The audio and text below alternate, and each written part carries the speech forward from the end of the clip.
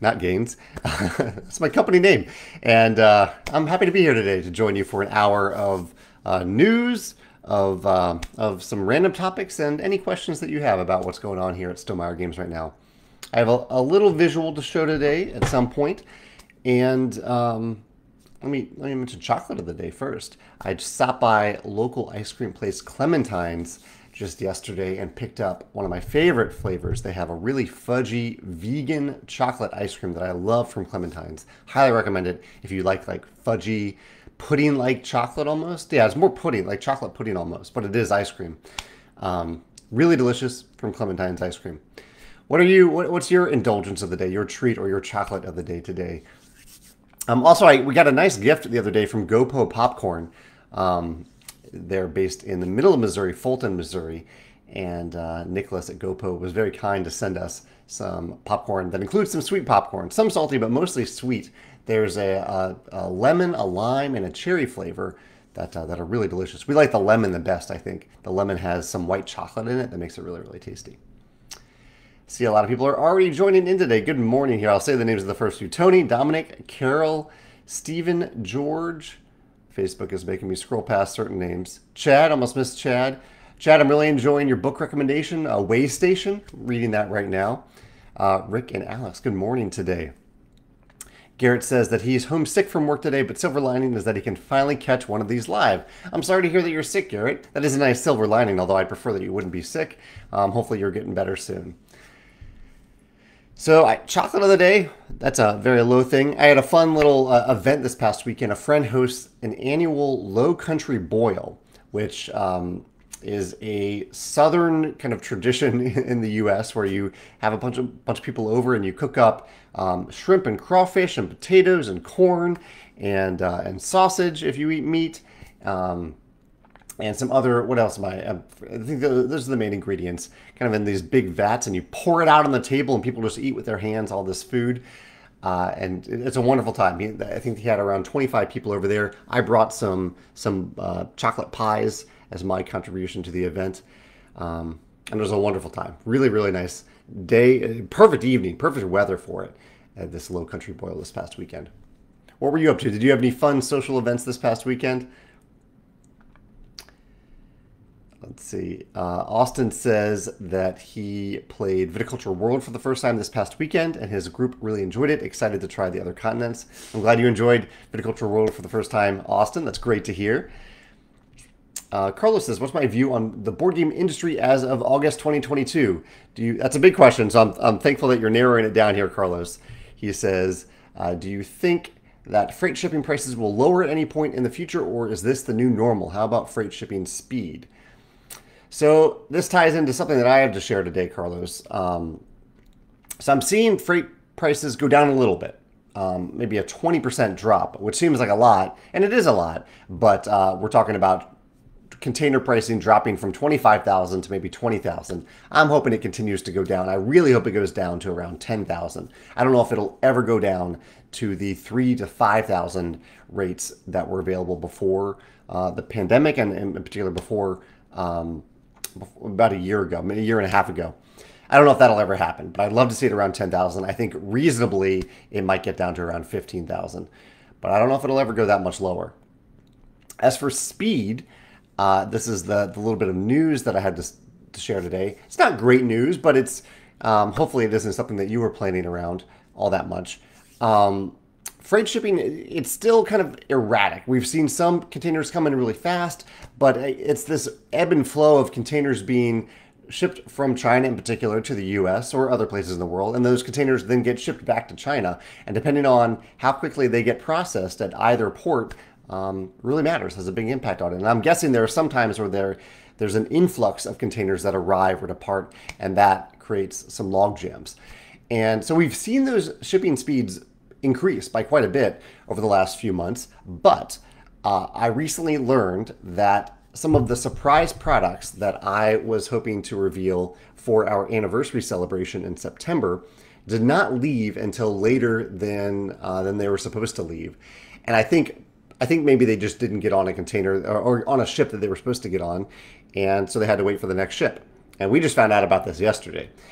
And so we had a few surprises planned for September, and my hope is still to share them with you in September for our anniversary celebration, our 10th year anniversary celebration. However, it's looking like that we will, and I don't know, this is like something that I'm discussing with Joe and Alex right now. But what I think will probably happen is that I will reveal those surprises to you on August 31st, but not start selling them until they actually arrive. I don't like to sell things before they are actually in our fulfillment center. So you might get two emails from us in September, or technically one in August. I guess only one in September. You'll get one email from us on August 31st, and then one email from us sometime in the middle of September when we can actually reveal these surprise products when they're available. So that's tied to the freight shipping issues. I don't think that, I mean, that could have happened in the before times as well, but it happened recently and it's been on my mind. So I wanted to let you know about that it is quite possible, highly possible, that we will not, that we definitely won't have these products in stock on August 31st, but it should be soon after. And most likely we will not start selling them until the middle of September. We'll see. That's what we're debating right now internally. Lots of questions today. Thank you for all the questions. James says, how are the cats? The cats are doing well. None of the cats are in here right now. The weather has been actually really nice in St. Louis over the last couple of days, and so the cats have been getting some outside time, which they really enjoy. Biddy was outside at night after it got dark a couple nights ago for a couple of hours, which surprised me. It might be that I didn't let him in when he really wanted to get inside, but he seemed fine out there. Daniel says, you eat with your hands off of the table. Do you eat with my hands off of the table? No, I think I keep my hands on. Well, kind of. We eat most of our meals at the while watching TV, so we're over like a coffee table. So I don't think my hands are really on that table. Maybe that's a reference to something I said that I'm not getting here, Daniel. Carol says that she's headed to St. Louis for the next couple of days for probably the City Museum, the zoo, and treats. Oh, that's awesome. Let me know which treats you decide on, Carol, while you're here. Kyle says, going to be reviewing Viticulture World this month. Awesome, Kyle. Thank you for reviewing that. Looking forward to it. Sorry, my questions are a little disjointed. Facebook is doing the thing where it scrolls in the middle of me reading something. He says, it'll be really interesting to take the game for a co-op spin, and I've heard it's quite a challenge. Yeah, it is. It is quite a challenge, indeed. Good luck with your first few plays of Viticulture World.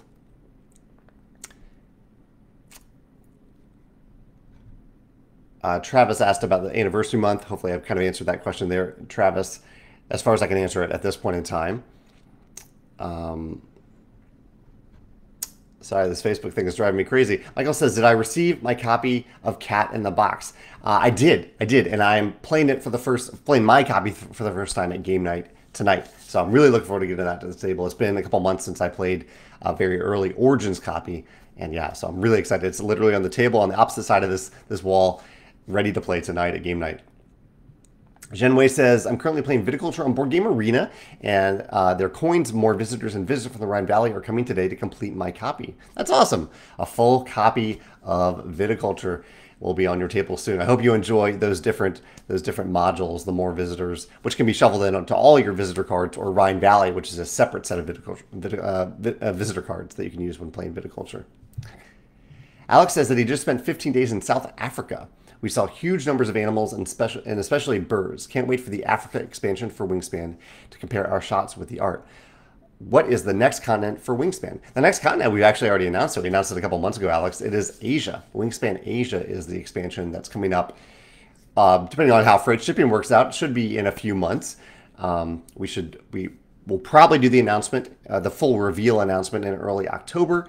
We've started to reveal a few of the birds. You can see our website for that. And then hopefully in early November, we'll run the pre-order. But don't hold me down to those dates. It depends heavily on freight shipping at this point. The Excel Gamer says, I saw your video a few days ago talking about Inscription and really enjoyed it. The Inscription is one of the rare digital games that I played, or that I played, and so I did a video on that. I also have a video about Dicey Dungeons coming out pretty soon. The Excel Gamer says, what are some video games or video game series that have influenced you the most as a board game designer? I feel like Stardew Valley might have been one. Most video games, Stardew Valley has had a small impact on me. I I mostly like watch videos about video games to learn from them. It's rare that I actually play digital games and that they have a direct impact on me. But for my open world game that I've been working on for a while, there are a number. I've been trying to emulate the feel of many open world video games in this tabletop game, and so I've done a lot of research about some of the best open world games out there. Games like Breath of the Wild, the Zelda game, Elden Ring more recently, The Witcher 3, Red Dead Redemption, and Stardew Valley has actually played a little bit of a role because Stardew Valley, while it's not an open world game, it is a sandbox game, and a lot of sandboxing and open world elements overlap. So that is one of the games that I looked into while working on my open world game. George says, I've taught Viticulture World to a small group on Monday. Thanks for the great video on how to teach. It was quite useful and practical. Thank you, George, for saying that. Thank you for teaching it. And yeah, last Thursday I put out a video about how to teach Viticulture World. That's on our YouTube channel. And tomorrow I have a video about how to teach Rolling Realms, which I think usually I do that right after we release a game, but it kind of got lost in the shuffle because I was actively teaching how to play Rolling Realms on an ongoing basis on my video series, my live play series. But I thought, why not? Why not have a video out there for those who want to learn how to better teach, or one way to teach, not better teach, but one way to teach Rolling Realms. That video will be live tomorrow. I also did a video this past weekend about character creation in tabletop games. Whether you create characters entirely from scratch, like in Dungeons & Dragons, or if you shuffle together a few different elements that are kind of pre-made or pre-constructed for you, or if characters are completely pre-made, and you kind of learn about their backstory and tell their story as you play the game, or learn about their story as you play the game. There's 3 different methods. I explored them pretty in depth in this past Sunday's video, if that's something that interests you. Yeah, I think I feel like I had something else to say there, but I forgot. Oh, Rolling Realms. I wanted to mention that I do have a live play starting on Friday. I'll do a Friday, Saturday, Sunday session this week, and I also have book club tomorrow. If you want to join this same Stonemaier Games Facebook page tomorrow at 3 o'clock Central Time. We have Chapter 9 that we'll be discussing in a crowdfunder's strategy guide. Also, that reminds me, the visual that I wanted to show you today is I did a recent blog post about how we have some some ongoing eco-friendly efforts that are now finally coming to fruition. So in upcoming reprints of Wingspan and various expansions, you will start to see this container, this version of the box. This is pulp sugarcane instead of plastic. As you can see, it functions very similarly to the plastic box. It looks very similar. It actually has a smaller footprint because plastic has like an extra edge that goes down here. We didn't need that for this. It even has it's not quite as detailed as the plastic, but I don't know if you can kind of see on camera here, but it has the imprints of the bird card backs and the bonus card back right here. And it has the lid. The lid still functions exactly the same as it does in the game. It does not, so this is one of the problems with plastic. It does not, with nothing in here, this lid snaps closed on this container. But with cards in here, you'll have to be a little bit careful. It doesn't snap. It may come loose in the box, so you might need to make sure it's packed tight with stuff on top of it so this lid doesn't pop off. That's one of the problems of exploring this pulp method opposed to plastic. Lids just aren't as good for this method. We also have a couple of the other reveals. So we've been using these, and they're becoming more and more widespread in our games. These are biodegradable plastic bags made from corn, I believe. So they're corn-based. The containers in Wingspan and some of our other games, instead of being plastic containers, they'll be these 2-part containers here that just hold components on the tables, particularly components like eggs that tend to roll around on the tables, but you can put anything in them. We'll include 2 of these in Wingspan. And they feel really nice. I really like the smooth feel of the inside of them. Again, lids don't work with these, so we didn't even try to put a lid on these because I think they would come loose immediately. But you can keep them in the bag like I have here. You can kind of see I have all these eggs in the bag itself. And that is the last development. Wingspan eggs, since the beginning, have been plastic. I think many people think that they're wood, but they're not. And we've replaced the plastic eggs now with wood eggs, which I didn't know that we could do to copy so precisely to the plastic versions. But these are the same size, the same shape, the same color, and they look and feel exactly the same as the plastic eggs. The only difference that you can kind of tell is the plastic eggs are very slightly heavier, but it's very, very slight. The eggs still look and feel the same. So all future copies of Wingspan will have these wooden eggs instead of plastic eggs. So we've basically removed all non-biodegradable plastic. There is a few bags in there from Wingspan, which is a goal that we've been trying to accomplish for quite some time now. And other than shrink wrap. Shrink wrap is the last piece of the puzzle that we're still working on, but we are actively working on that. Our Panda is actively working on that. And I'm just excited. Oh, and also part of the blog post that I wrote about last Thursday is that we are now using all FSC certified wood sources. So that means the FSC doesn't always do this perfectly, but their job is to ensure that forests around the world are harvested or forested sustainably, so that wood is one of the amazing resources in this world, and that it grows back, unlike the natural resources you use to make plastic. And so FSC kind of certifies that these forests are doing their job to do sustainable forestry. And now Panda is using all FSC certified wood sources. If you ask for it, you have to ask them for it. They can do either way. You can pay a little bit more, like we are doing, to get those sustainable wood sources for both cardboard and wood. Yeah. That's a long summary of an article that you probably could have read faster than what I just did, but I thought you might want to see what we're working on here in terms of manufacturing things. We still want to make plenty of things that bring joy to your tabletops, but doing so in a sustainable way. Travis says he picked up Architects of the West Kingdom based on your appreciation of the game. Thanks for sharing. Oh, I hope you like that, Travis. I love Architects. It is my favorite game from Garp Hill Games. Diego says, besides Panda, are there any recommendations you could mention for board game manufacturers? Diego, I do have a list on my website for other manufacturers for you to consider, but they're the one. I mean, I love every aspect of Panda. I love their communication. I love their sense of responsibility and sustainability, as you can see with the eco-friendly efforts. I like their quality. I like their pricing. So they are the only manufacturer. I've only worked with one other manufacturer ever, and I wouldn't recommend them, and so I don't want to bring them up here. But yeah, I really love working with Panda, and I would highly recommend them. James says, Jamey, will there ever be a, oh, sorry, Facebook scrolled past it. Let's see. Will there ever be a Wingspan World expansion? Wingspan World. You might have to clarify what you're talking about there, James. The plan for Wingspan is to have one expansion per continent. Yeah. Are you maybe connecting it to Viticulture World? Like, are you asking, will there ever be a cooperative expansion for Wingspan? I think that is possible. Totally up to Elizabeth, though, if she does that. Garrett says, sorry, Facebook is being weird. Garrett says, you could turn anniversary month into anniversary year with announcements throughout instead of all at once. That's true, Garrett. We could spread them out a little bit, but I was hoping to have a bunch of fun stuff all at once.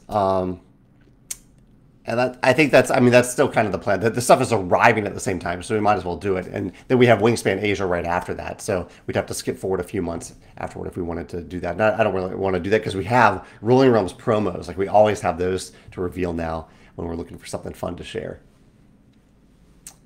Justin says, I've heard if your design gets picked up by a publisher, they'll usually have someone act as a board game developer to help with your game. What would the role of the developer be? Justin, yeah, great question here. The developer, a developer helps you make a game as fun, or helps a designer make a game as fun, intuitive, and balanced as possible. Those are the goals of the developer.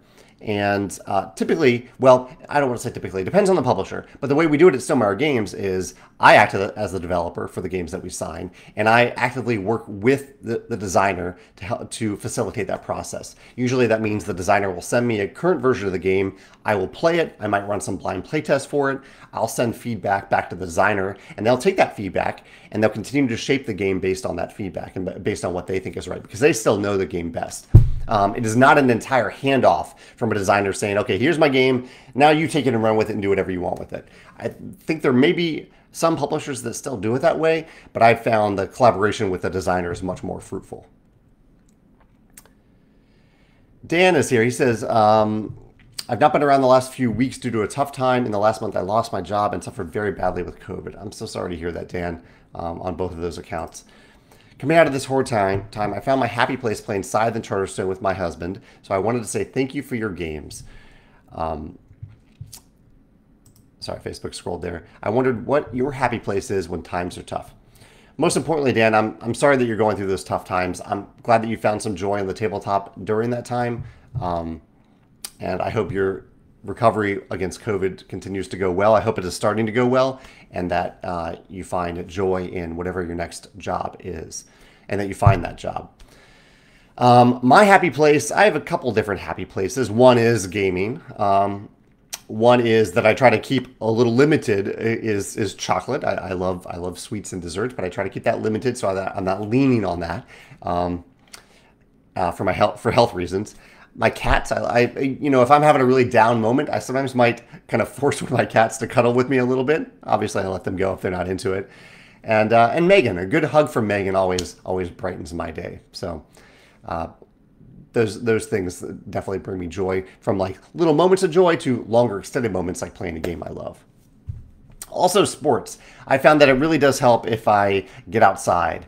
Disc golf has been a great source of joy for me over the last couple of years. Before that, it was climbing. Before that, it was soccer, ultimate frisbee. But yeah, getting outside, getting my mind off whatever that is, it's only a temporary reprieve. It's important, I think, for my mind to get back on those things, to find a solution and work through them. But it does really help clear my head when I can go out and just focus on a sport for a little while, on an outdoor activity, whatever it is. Monique has a nice compliment. Monique says, love how transparent you are, Jamey, and how much you share with Stonemaier fans. Thank you for saying that, Monique. And yeah, I appreciate that. That's the type of relationship I want to have with you and with everyone who decides that they want to support Stonemaier games. And really anyone who doesn't want to support us either. I want to be transparent with them too. Oh, Chad says, I think eat with your hands off the table is referencing the crawfish low country boil. Oh, yes. Okay, I guess the clarification I should make there with the low country boil is you pour all this food on the table and you eat it with your hands, opposed to eating with utensils. That's the difference here. You get really messy. Your hands get really messy.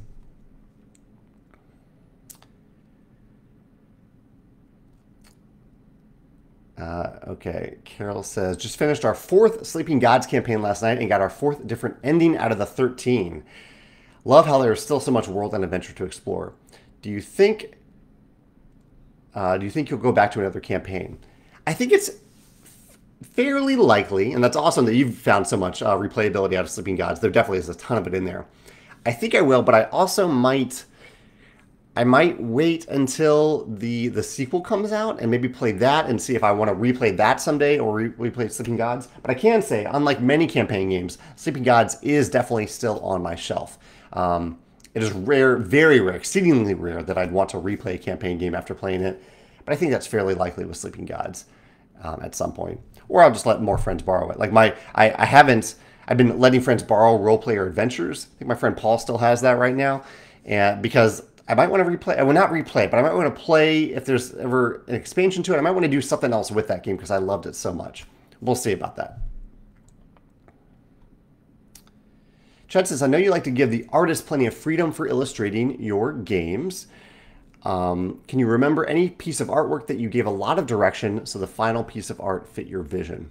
That's a great question, yeah, because I do try to give artists lots of freedom, but also the right amount of direction, because some artists don't want complete freedom. They want some guidelines, some constraints. What's an illustration that I gave very specific directions on? Because really, I mean, the most comfortable place for my art direction is when the artist presents a few concepts and then I can riff off of them and play off of them. There's a recent, there's one that I can't say yet, but there's a box art that an artist is working on where seeing some of the things that this artist did gave me some ideas for how that art could really reflect the theme of the game that I hadn't thought of before. But what's an illustration that we've already done that wasn't that? I don't know. It's really tough to think of because most of them are like, I give very rough instructions and then my tighter revisions come after I see the concept. I can't think of something from the ground up that I was like, this very specifically needs to be here, here, and here. I'm sure there is an example of that, but I can't think of it offhand. All right, before I scroll down, let's see what else is going on today. Another blog post I did on Monday about a note from the CEO that I received from, and it was a mass email. This wasn't a special note just for me, but it was personalized to my name. But it was from the 23andMe CEO after I signed up to learn more about my ancestry and my roots via 23andMe. Have any of you ever used one of those services to get a DNA test to learn about your, I guess, your health background and your ancestry? I think I kind of know that I'm part German, Polish, and Irish, but I'm curious to see if this test contradicts those things a little bit. Very curious about that. But the post wasn't about that. The post was about a note I received from the CEO, kind of introducing me to why she started 23andMe in the first place. I thought it was interesting, so I did a blog post about it on Monday. Also, importantly, today is the 4th birthday of My Little Scythe. My Little Scythe has its 4th birthday today. It still is incredible to me what Hobie and his daughter Vienna created for this game, and I'm very lucky and fortunate to be the publisher of it.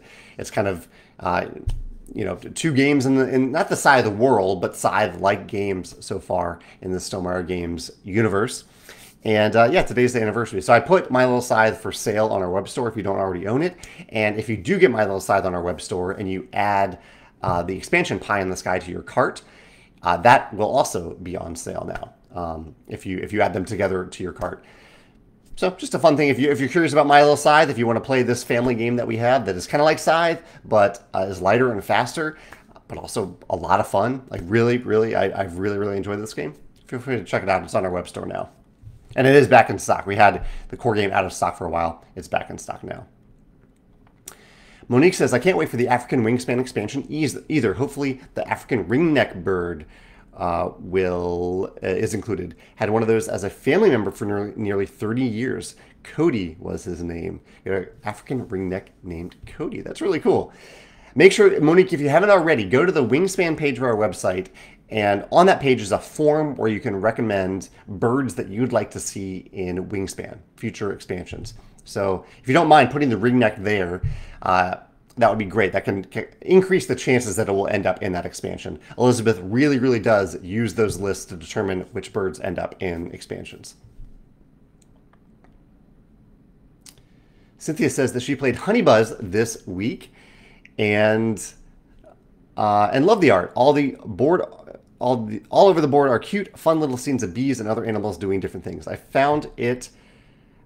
Sorry about my pauses. Facebook is like literally scrolling in the middle of while I reply. Let's see. I found it really enhanced my enjoyment of the game. How much does the art of a game influence your desire to play that game? Is it a big factor? It definitely invites me into the game when I learn about the game for the first time. If the art is beautiful or different or evocative, that invites me in.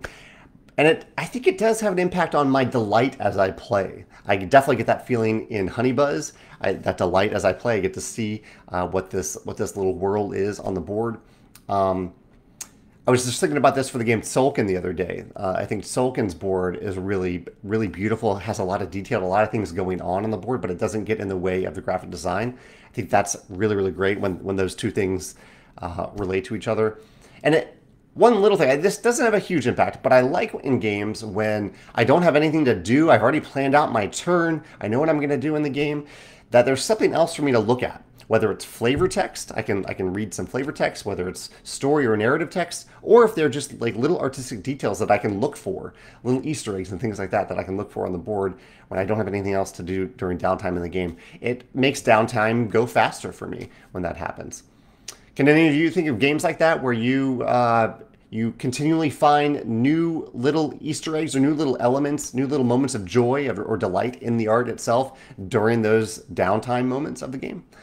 There are definitely quite a few of them on my shelf, but Everdell has them. Actually, Everdell has quite a few. I just played Everdell a week or so ago, and that has quite a few little tiny things in the art that are worth looking out for.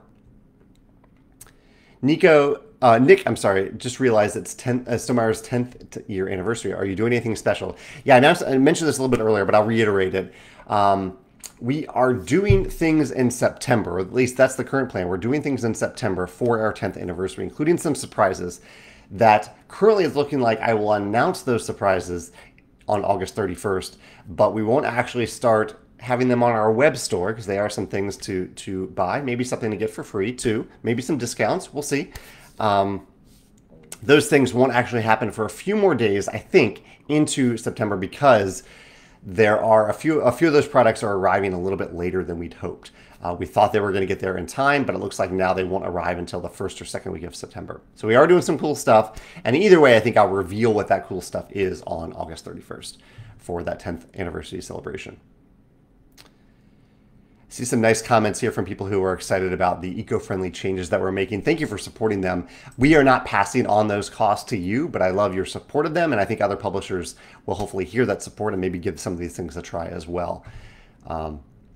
Yeah, so they do cost us a little bit more, but we're not passing on that to you in the form of the price that you pay for our games. Daniel says he's trying out the game My Father's Work. I'm very curious about that. I've seen a lot of good buzz about that game recently. Michael says we're planning to have a Rolling Realms tournament. Do you have a suggestion on how to audit the final scores? You know, Michael, I would just use the main method of Rolling Realms of making sure that everyone's using the same realms at the same time and the same dice, and just add up the scores at the end. I think that's a good way to do it. Are you thinking about doing something a little outside the box that might conflict with that balance? Let me know. We can talk about it. Paul says his wife and him played Scythe for the first time over the weekend. First time. That's awesome, Paul. Welcome to the Scythe community. He says it was great fun to play. We now own Wingspan with all expansions, Viticulture and Tuscany, and the base game of Scythe. What should we go for next? Well, first, if you're exploring Scythe, maybe have fun with that for a while, because there's a lot inside to discover through the different factions, the different player amount combinations with the factions. So have fun with that for a while before you jump on to the next thing. If you do like all those games, I mean, you've mentioned a bunch of engine builders there. Wingspan, Viticulture, Scythe, they're all engine builders.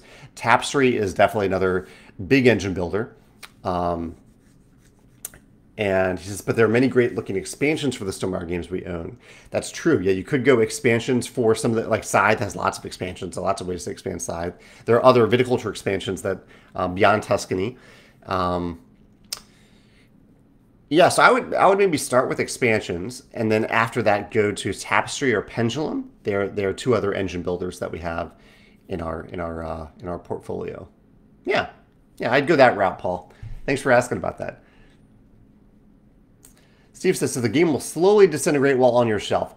Yeah, that's a little bit of a misconception about the biodegradable bags. These are very durable bags. They will biodegrade in the same way that anything will biodegrade over time. If it's, you know, if it's just kind of sitting around in the ground. Basically, if it gets buried, it's going to biodegrade fairly quickly. If it isn't buried, if you keep it in your game box, it will stay intact for a long, long time.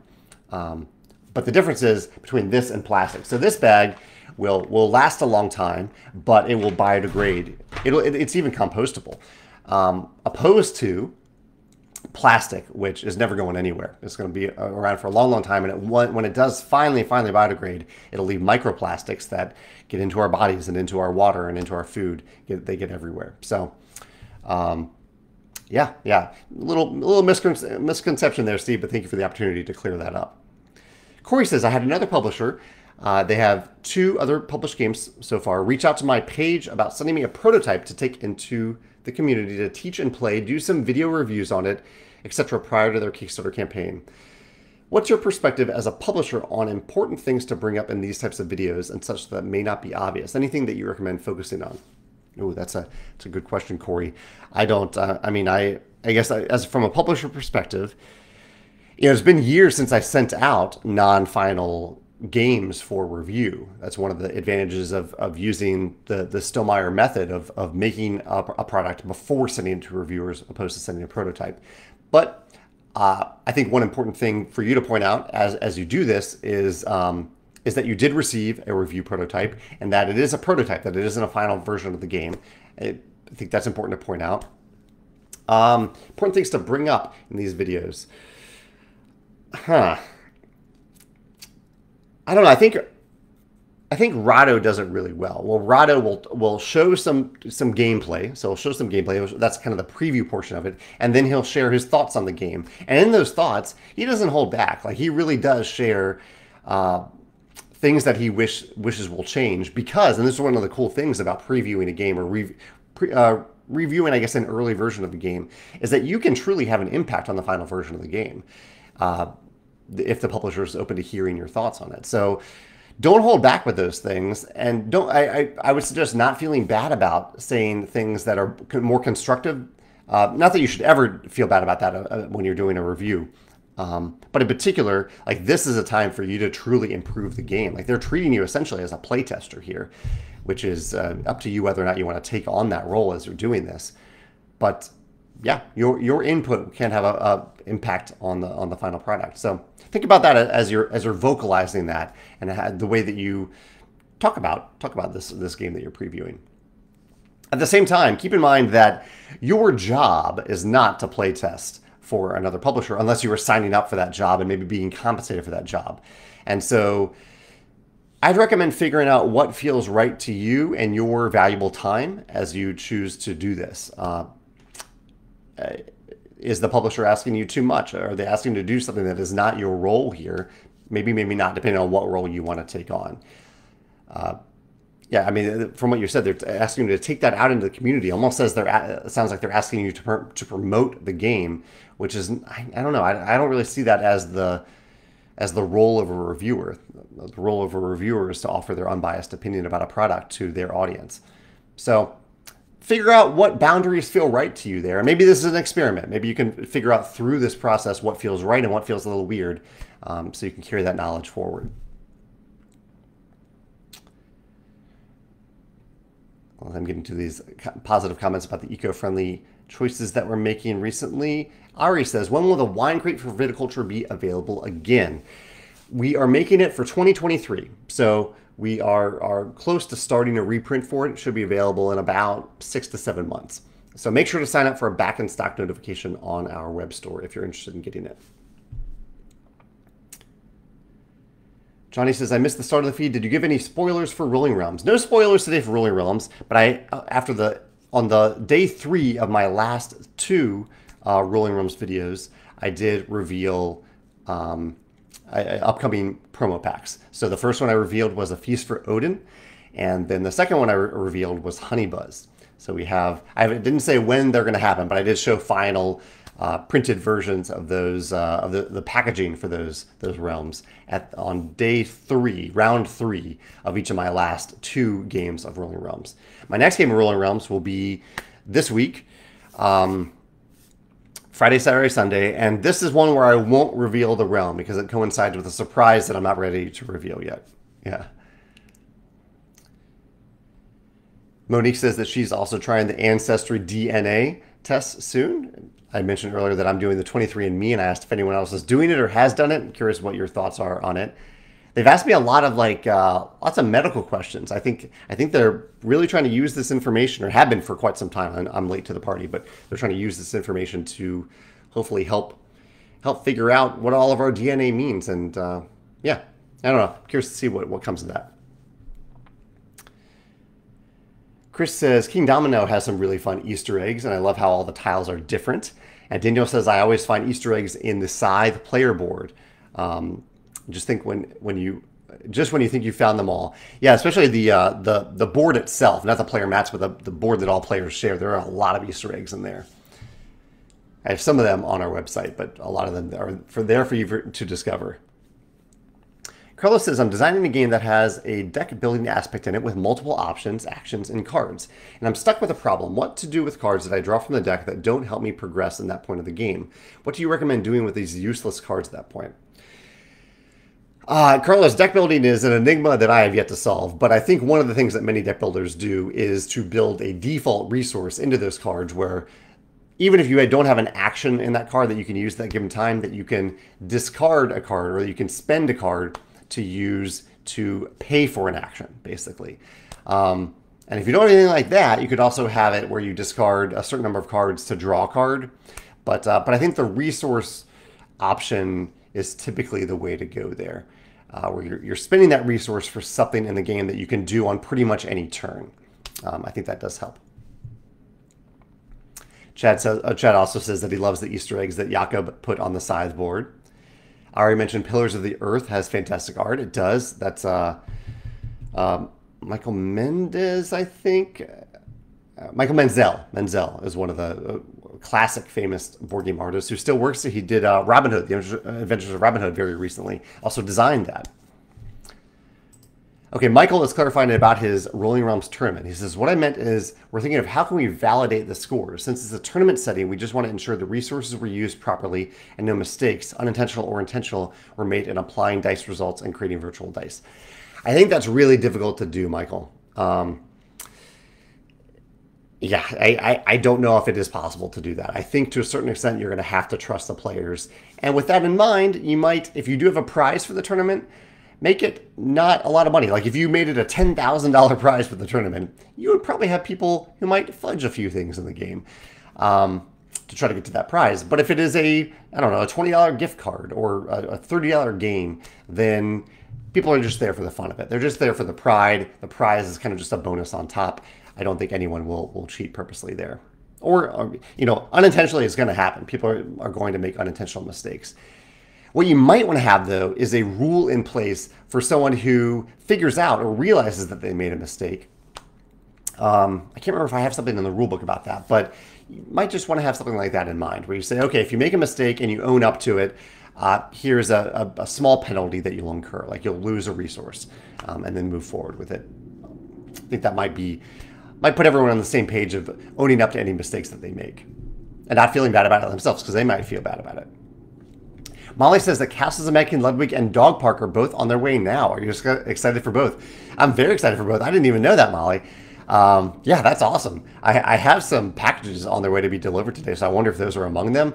I am super excited. Thank you for sharing that. Yeah, I backed both. This is the deluxe version of Castles that backed a couple of years ago now, and Dog Park, which I backed last year. Ooh, yeah, I'm very excited. Thank you for sharing that. Garrett says, how often, if ever, do you playtest games that Stonemaier Games has no involvement in? Very rarely. And I kind of always feel a little guilty about it, but you know, I still work 70 to 80 hours a week on Stonemaier stuff. And when I'm not doing that and I play a game, I just want to have fun with it, typically. Yes, I'm always learning from the designs of published games, but playtesting a game is a lot of work. It is not just learning the game and playing it, and the game probably doesn't work as well as a published game, but also I give pretty detailed feedback about games. I can spend hours. I can kind of get mixed up in spending quite a bit of time in offering feedback by email or in person, depending on the playtest. So I'm so grateful for the people who playtest for me, and that's why we compensate them. We pay our playtesters, but I found that it is not responsible for me as someone who really does need to focus on Stonemaier games to do that for other games, to spend that energy and that time on other games. So it is exceedingly rare that I do that. It's all too easy for me to just get wrapped up into it in the feedback process, and then a couple of hours have gone by, and that's hours that I should have spent moving Stonemaier games forward, in my opinion. Zach says, how are things going for the third Tapestry expansion? They're going really well. Our graphic designer had some stuff come up this month that slowed it down a little bit, but that's fine. I always put personal, family, health. I put those things always first before our games for anyone who's connected to Stonemaier Games. So those things are coming first, and then when she's able to finish up the graphic design for the expansion, we'll move forward with production. But it's going well. It looks great.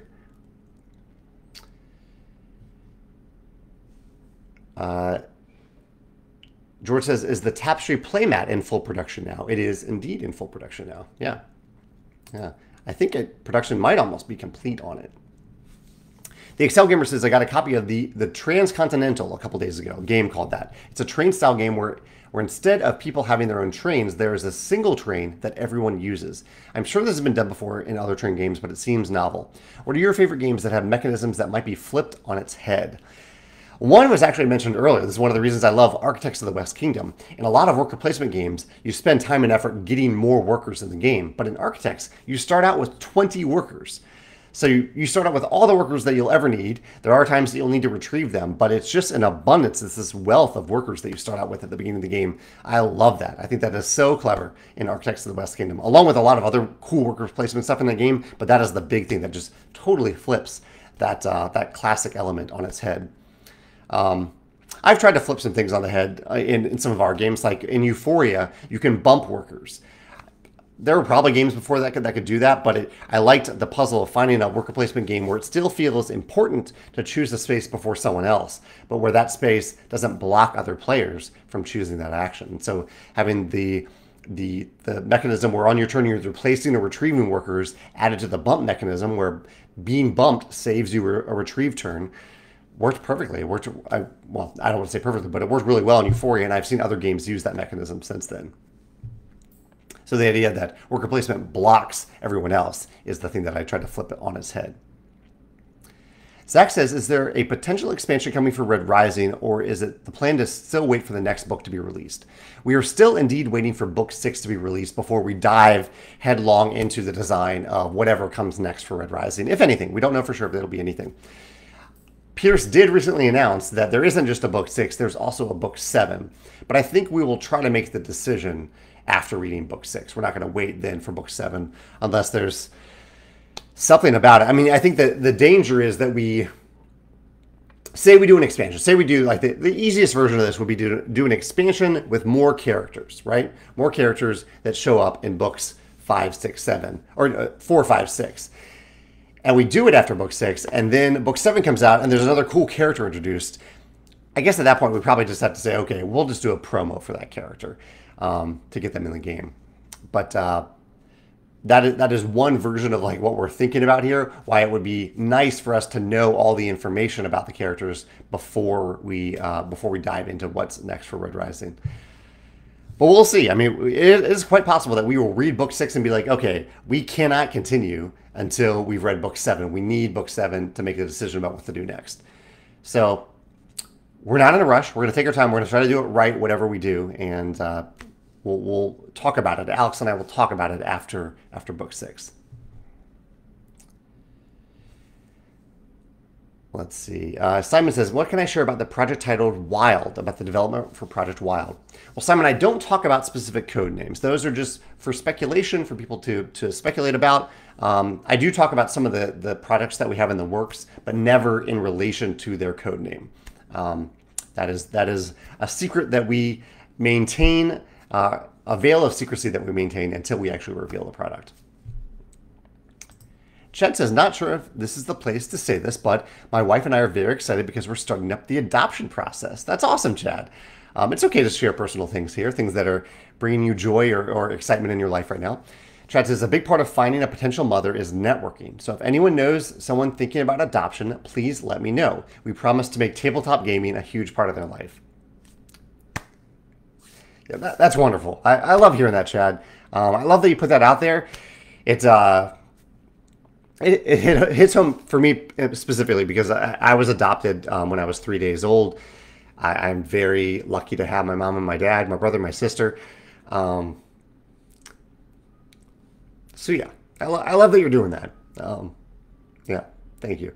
It's for me, it was a very loving choice by my biological mother to find a family. She didn't feel like she was ready to provide the life that she wanted for a child when she was pregnant with me, and so I'm forever grateful for her choice, and yeah, and grateful for my parents for taking me on too. So yeah, yeah. Someone give it a little huggy emoji here. I'm going to do the same because that's really beautiful. I want more than just a like. I want the hug emoji. There we go. So yeah, today I've talked about eco-friendly stuff that we're doing for Wingspan and other games: biodegradable bags, pulp sugarcane inserts and trays, wooden eggs, FSC certification for wood and cardboard. Talked about what other Stonemaier stuff have we talked about today? Trying to think of other questions that was answered so I can put them in the title of this video. Talked about my little Scythe's birthday today. Another birthday. We had Scythe's birthday a couple weeks ago. news about the upcoming Stonemaier Games anniversary. Not the news that I wanted to share, but want to be transparent with you about what's coming up next. And yeah, those were the main topics for today. So Simon says, how about the open world game that you said you're working on? Yes, I'm still working on it. It's a big, massive game, this open world game that I'm working on, cooperative open world game. And I actually was working on it this morning a little bit. It's a massive design. My commitment is to finish the design for it, because a lot is going into the design for this game. To finish the design for it by the end of this year, and then get the development done and everything else done about the game in 2023. So probably looking at a 2024 release at this point. That's my goal. That's what I'm aiming for right now.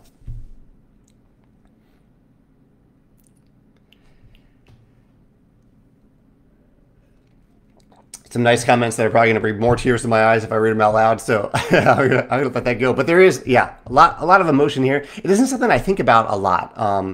I've talked about it on my personal blog quite a bit because I want to remove any stigma from adoption. I see it as I don't know why there ever was stigma about adoption, because it's such a selfless, loving choice for a parent to say, I can't handle this. I'm not ready for this, and to make a choice that's right for them and right for the child. I think it goes both ways. And it's also an incredible choice for a family to say, yeah, we want to do this. I know a lot of parents try really hard to have kids biologically with each other. I admire that choice as well. That was the case with my brother and sister. My parents had them biologically, but yeah, it's kind of an incredible thing. And so I do talk about it on the blog, but it's not something that I think about in my day-to-day life all that much. So when someone brings it up and wants to make that choice, it's pretty powerful to me. Yeah. Yeah, Molly. Yeah, I can't read the comments because I'm going to break down if I read these comments. But I think it's really beautiful that you all are thinking about that today. Yeah, thank you. Here's a non-emotional question from Josek.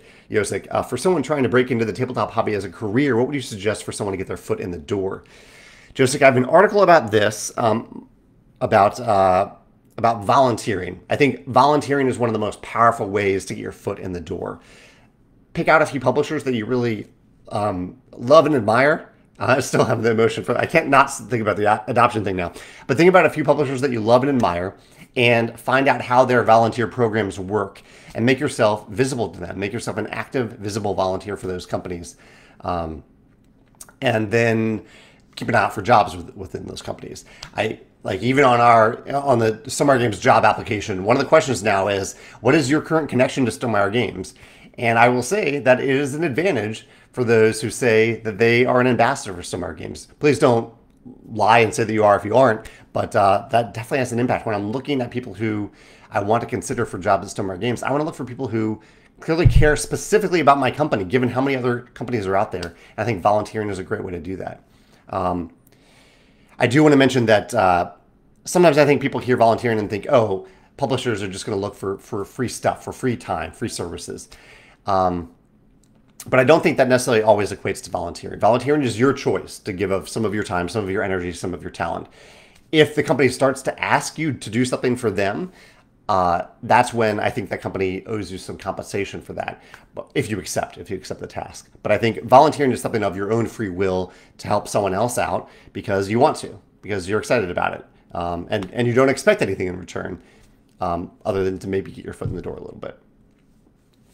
Like Molly here. Molly is extremely active in the Stonemaier Games Discord channel, just having fun there, but also answering questions. That's awesome. If Molly ever applied for a job at Stonemaier Games, Molly would absolutely stand out because I know that Molly is excited about Stonemaier Games and knows the company well too. That's another thing that happens with volunteering. You can really get to know a company's products and the people and their inner workings much better than you would as a complete outsider. You won't get to know everything, and maybe I need to do, as I'm saying that, I think maybe I need to do a better job of letting ambassadors know what goes on behind the scenes, so they can understand how to better represent what we're doing at Stonemaier Games. But I think inevitably by volunteering, you will learn more about that. Yeah. Chad says, are there games that you heard about for the first time from the Gen Con coverage that you are interested in playing now? There are a few. I knew very little about Elizabeth's game, The Fox Experiment. Elizabeth Hargrave, designer of Wingspan. I didn't know much about that, and that game looks awesome. I'm really intrigued by that now. And I'd already pre-ordered Clank Catacombs. That wasn't one that I discovered through Gen Con coverage. Let me look at the BGG hotness to see if there's something else that comes to mind. I think there was one other game where I hadn't heard of it at all, and then I heard of it from Gen Con. That was the main one. I think there's one other one that I'm forgetting, but I can't remember right now. Feel free to let me know what comes to your mind if there's one there that comes to your mind that I should remember. I don't think so. If any of you were at Gen Con, what did you pick up? Or anything that you were really excited about that you picked up and maybe have tried since then? Genway says, on the subject of volunteering for publishers, would it count if you volunteer for them at conventions? Absolutely. Yeah, definitely. That's a great way to even spend personal time with the people who run the company, or at least run the booth there. That's a great way. Absolutely. Genway also says that they tried the Fox Experiment at Gen Con. That's cool.